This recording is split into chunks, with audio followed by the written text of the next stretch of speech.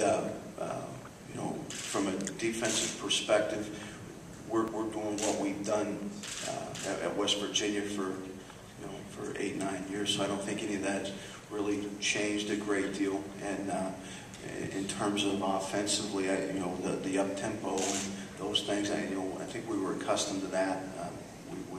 We had done that when Rich was here, and we did it with Coach Stu.